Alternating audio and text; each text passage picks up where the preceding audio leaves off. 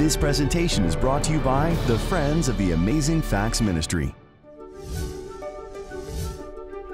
If you've ever been to Arlington National Cemetery, you have probably seen a sharp-looking sentinel guarding the tomb of the unknown soldier. Every detail of this honor guard service is flawlessly executed, and it's filled with symbolism too. Only a fraction of soldiers who try out for this position are accepted. Candidates must meet strict qualifications and pass both written and proficiency tests. Those who make the cut are held to a very high standard. The guards, which are changed every 30 minutes in the summer and every hour in the winter, have been patrolling the tomb 24 hours a day, 365 days a year, continuously since April 6, 1948, in all kinds of weather, including hurricanes. For them, guarding the tomb is not just an assignment, it's the highest honor a service person can receive. Did you know the Bible teaches that God has a memorial to be remembered in His Word?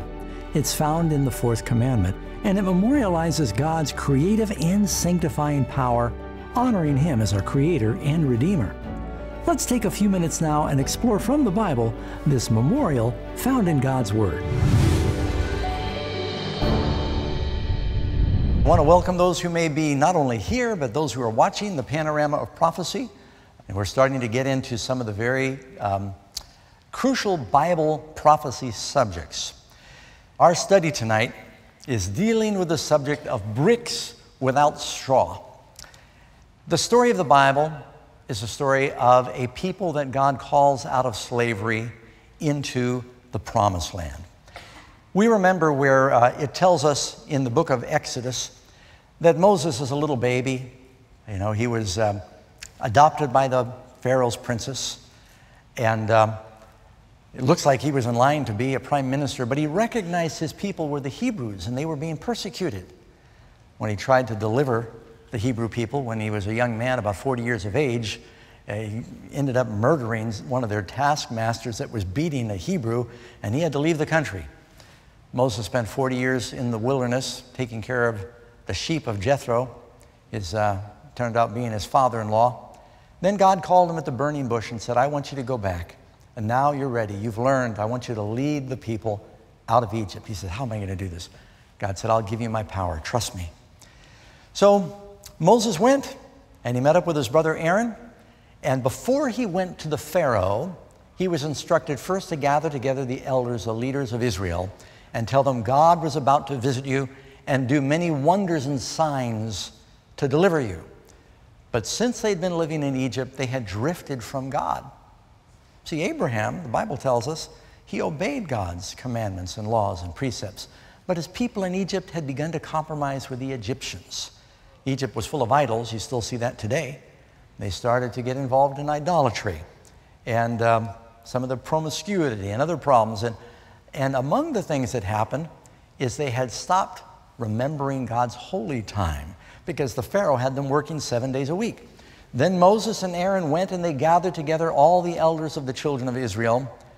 And afterward Moses and Aaron went in and they told the Pharaoh, thus says the Lord God of Israel, let my people go. Pharaoh said, who is the Lord that I should let Israel go? And the Pharaoh said, look, the people of the land are many. Pharaoh had his spies out there and he knew the taskmasters were watching when Moses and Aaron met with the leaders. And he said, the people are many, and you make them rest from their labor, because they had started keeping the Sabbath again. And the word there, even the Pharaoh uses this word, you make them Shabbat. You're making them rest from their labor. I'm not going to let them rest anymore. Thus said the Pharaoh, I will not give you straw. Go out and find straw where you can find it.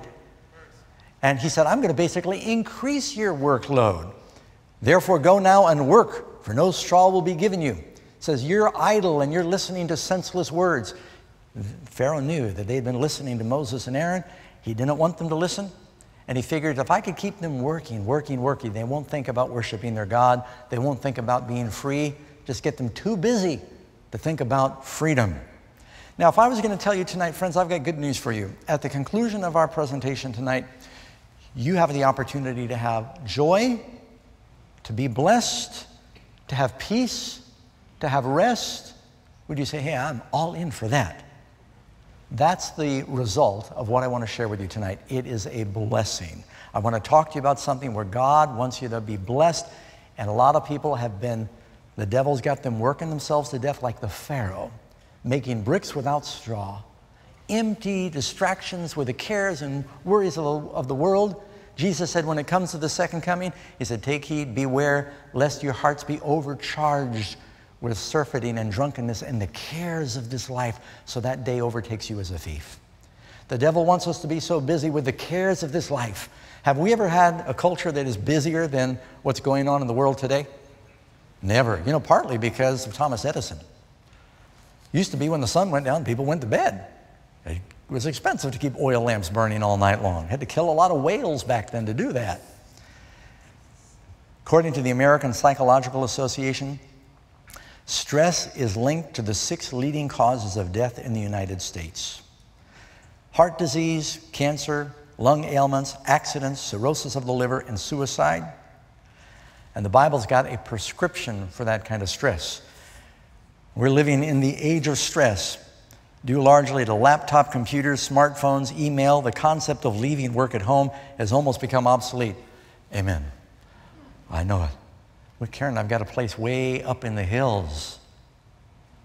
But years ago, I figured out, hey, I can get satellite reception up here and have internet. And now even when I go out of town on vacation, I find myself checking my emails to find out what work has been left undone. And Karen will say, come on, Doug, we're out here. Let's go take a walk or work in the garden. I'll say, I just got a new email. I'll be right there. How many of you have emailed your spouse or texted them and they're still in the house with you? You don't want to raise your hand. I can tell by the laugh that some of you are guilty. But we're living in an age where people are working to death, and churches used to know about that day every week that was called the day of rest. And people aren't resting anymore. So we're going to study that subject because it is not only a blessing, it is a commandment of God. And what the devil is going to do in the last days is try to get people to disobey God's commandments. One time there was you know the story about the talking donkey and Balaam?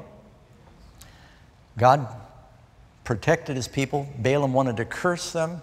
He tried to curse them and blessings came out. Balaam went back to the king of Moab and said, look, if you want me to curse Israel, he says, I can't just curse them. But if you can tempt them to disobey one of God's commandments, then God will withdraw his protection and they'll suffer. You've got to get them to disobey. So they sent a bunch of women in, enticed them into idolatry and adultery, and a curse fell on Israel. The devil tries to get us to disobey because sin hurts us and it hurts God. That's what happened in Daniel chapter 3. Nebuchadnezzar makes an image. Those who do not pray to the image will be thrown in the furnace. He tries to get God's people to compromise. Daniel chapter, that's the second commandment. Daniel chapter 6 tries to get Daniel to pray to the king instead of to God. That's breaking the first commandment. And in the last days, he's also going to focus on the fourth commandment. But so many Christians have basically skipped over this commandment. First question, did God make the Sabbath rest only for Israelites? I often hear people say, well, yeah, that's a Jewish law. And when we interview people, they say, oh, yeah, well, that's for the Jews. Well, is that what the Bible says? Jesus said, Mark chapter 2, verse 27, and he said, the Sabbath was made for, what's that say? For man, and not man for the Sabbath. That word there, man, in the Greek is, like I said, anthropos. It means humanity. Do only Jews need to rest? Or does everybody need rest? Of course. This is something that we all need. By the way, there in the Garden of Eden, God made something else for man. The Bible said it's not good that man should be alone, so God made woman. So here's the question, do we still need women? Then do we maybe still need a day of rest? We need what God made for us in the garden. And the Sabbath goes all the way back to the beginning. Also, and here's a passage you find in Isaiah 56:6 to make it clear, Sabbath is not just for Jews. Also the sons of the foreigner who join themselves to the Lord, to serve him, and to love the name of the Lord, to be his servants.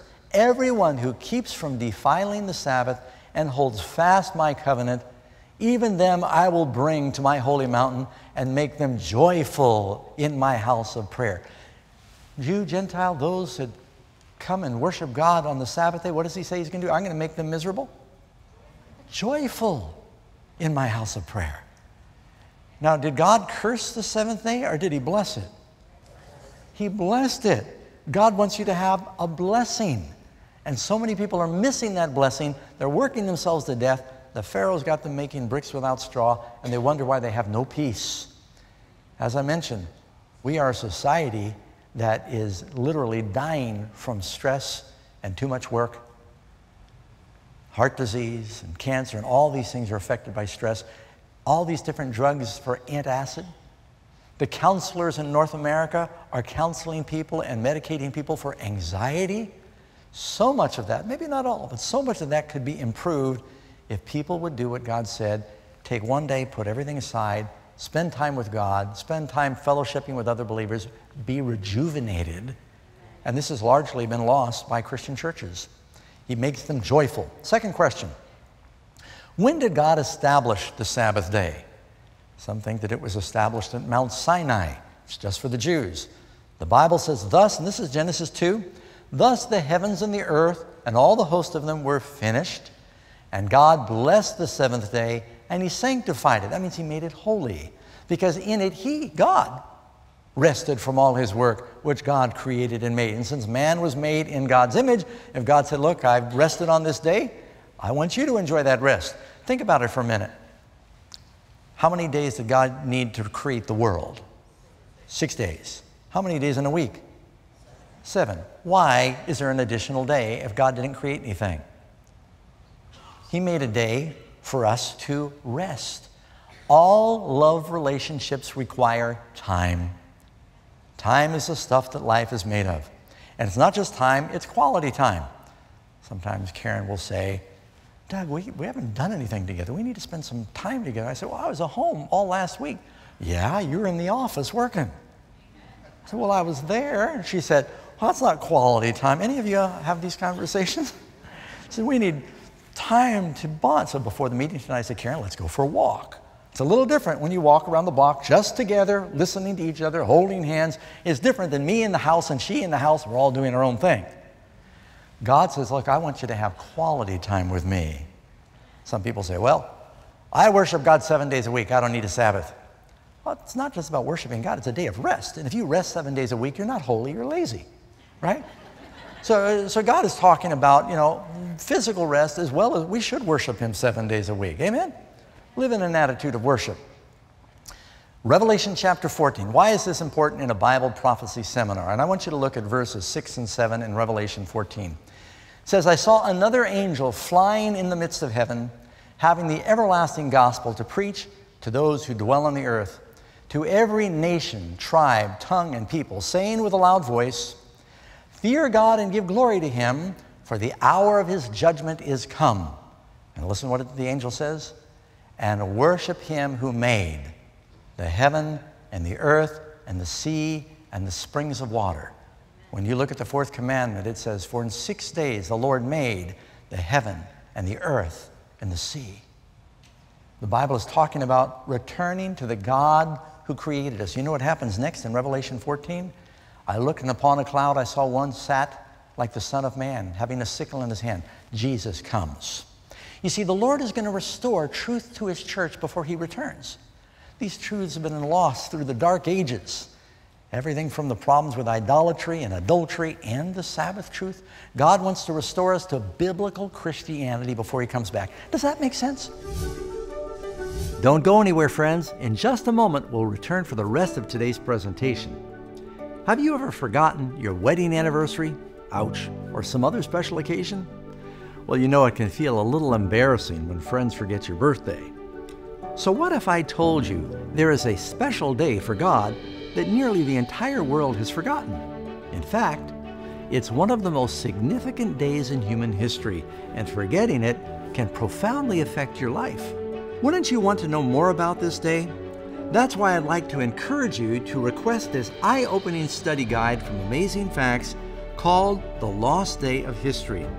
You'll be amazed why this incredible truth has been hidden from you all this time, and what it means for you and your family when you finally start remembering it. To get your free copy, Text your name, address, and free offer details that you see on the screen to 0458-222-444 or visit us at amazingfacts.com.au.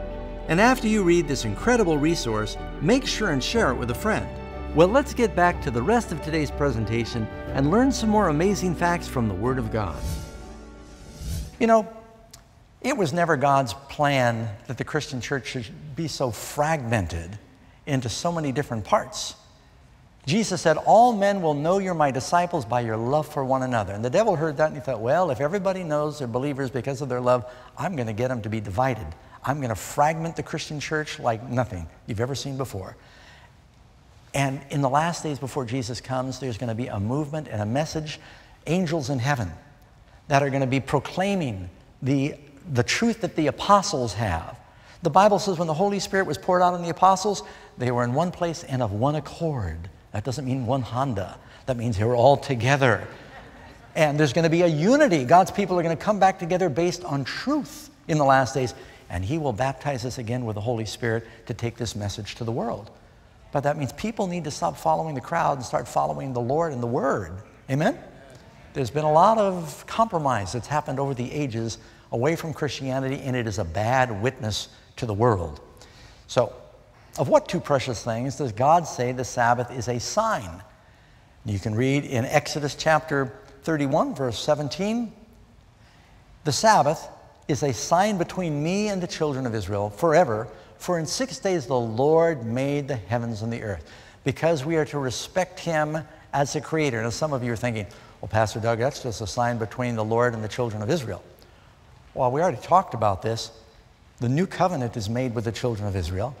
No new covenant is made with Gentiles. All Gentiles who are saved become children of Abraham by faith. Paul's very clear on that we are grafted in. And so we're going to partake of the promises. We also partake of the blessings, and the Sabbath is one of those blessings. And did He just create the world for Jews, or did He make it for Adam and Eve?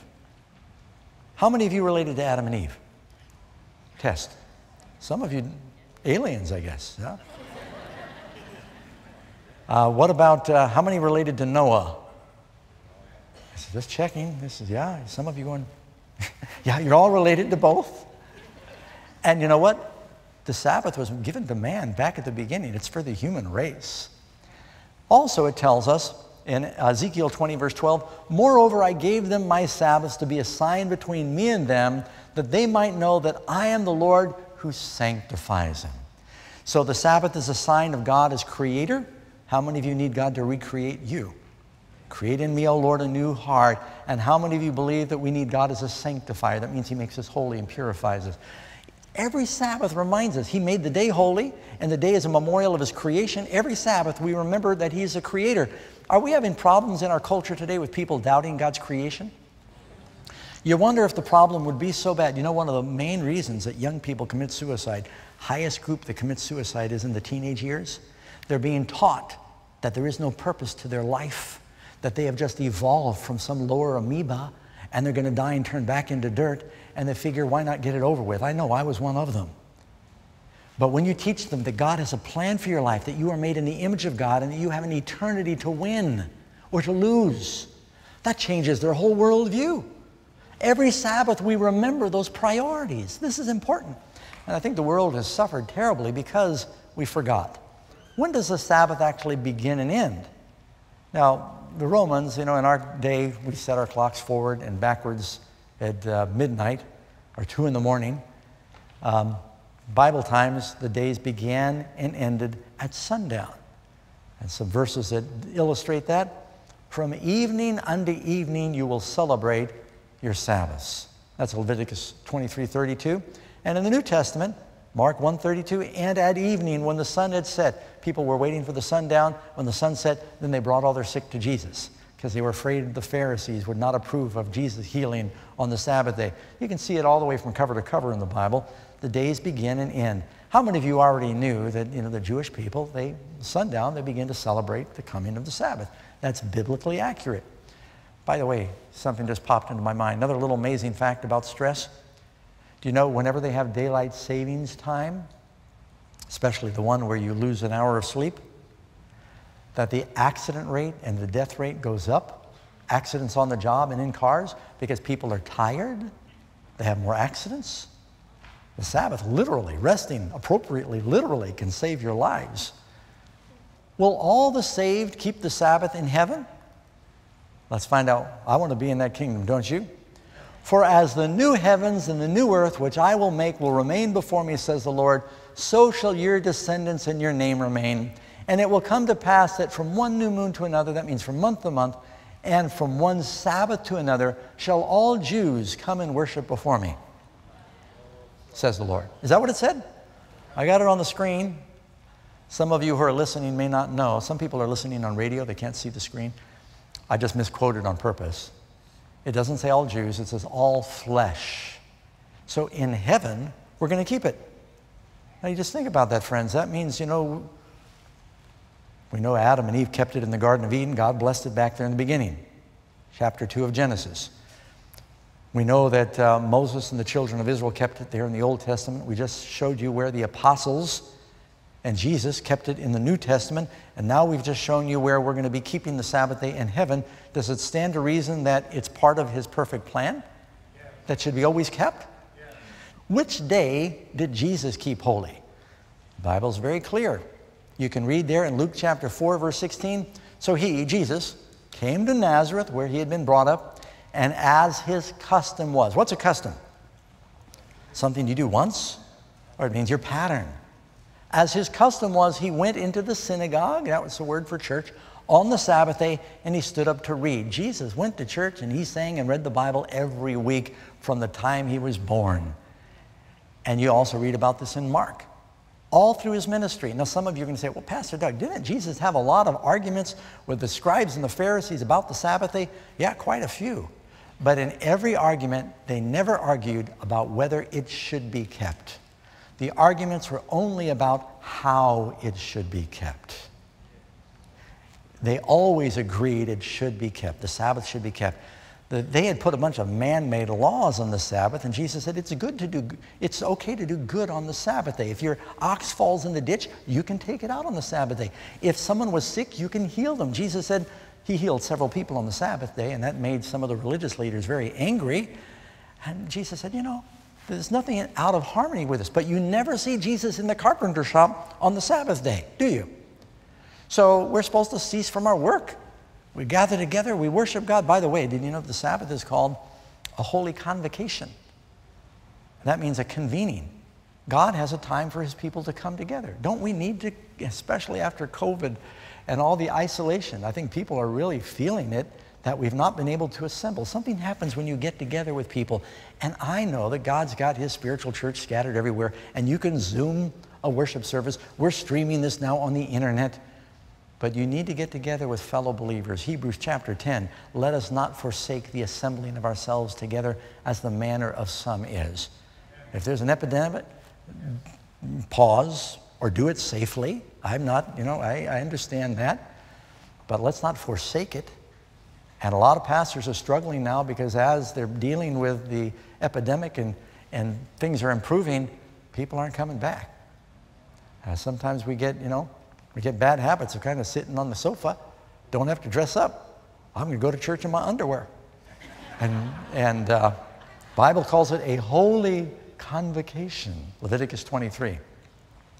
Jesus was there every week. Number 7, what was Paul's custom regarding the Sabbath? So it's not only Christ. Now let's look at the apostles. The Bible says in Acts chapter 17, verse 2, then Paul, as his custom was, he went to them, and for 3 Sabbath days he reasoned to them from the Scriptures. So Paul, wherever he went, one of the first things he did is he would he'd go to the synagogues and he'd reason with the Jews. And even when the Jews didn't listen, then he would go and he'd reason with the Gentiles on the Sabbath day. Look at Acts chapter 18, verse 4.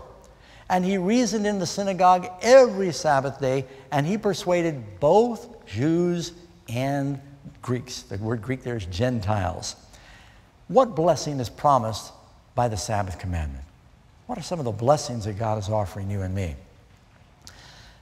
Matthew 11, this is the great invitation. Jesus said, come to me, all you who labor and you are heavy laden, and I will give you rest. God wants you to have that peace and that rest, friends. Do you want that? He says, come to me. You can also read in Exodus 33, verse 14. He says, my presence will go with you and I will give you rest. And then Hebrews chapter 4, verse 5. The promise is, and they will enter into my rest. God wants you to have that blessed rest. And He wants you to have that experience every week with Him, that quality time with Him. A lot of people say, oh yeah, Lord, I love you. I want to serve you. I'll even give my money, but don't ask for my time. Now, some of you are thinking, Pastor Doug, this is mind-blowing. I know you know it's biblical. And the question is, what do you do now? Friends, God brought you to hear these things, or you who are watching this, because He wants you to be blessed. Let me give you one more thought before I wrap this up.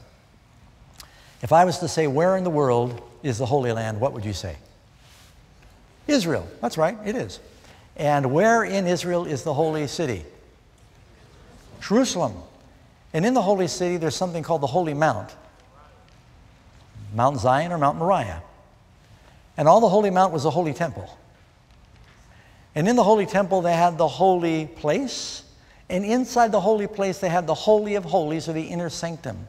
And there was only one thing that was in the holy place. And this is what made everything in the world holy. There's the law of God, the Holy Ark of the Covenant. And in the law of God, you find the word holy one time. It's in the 4th commandment. God has put something in there, and He wants us to see life is made of time. And every Sabbath, God wants us to give Him our time. And He says, you do that, I'm going to give you eternity. Can you give me one day a week? Does that sound like a fair trade? And we need it. Anything God asks for us is because He wants us to be blessed. Friends, I pray that you'll be praying about this. Jesus said, if you love me, keep my commandments. Can't get enough Amazing Facts Bible study? You don't have to wait until next week to enjoy more truth-filled programming. Visit the Amazing Facts Media Library at aftv.org. At aftv.org, you can enjoy video and audio presentations as well as printed material, all free of charge, 24 hours a day, 7 days a week, right from your computer or mobile device. Visit aftv.org. In 6 days, God created the heavens and the earth. For thousands of years, man has worshiped God on the 7th day of the week. Now, each week, millions of people worship on the first day. What happened? Why did God create a day of rest? Does it really matter what day we worship? Who is behind this great shift? Discover the truth behind God's law and how it was changed. Visit SabbathTruth.com.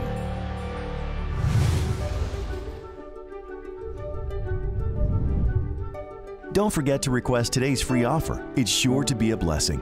And thank you for your continued support as we take the gospel of Jesus Christ to the world. We hope you'll join us next week as we delve deep into the Word of God to explore more amazing facts.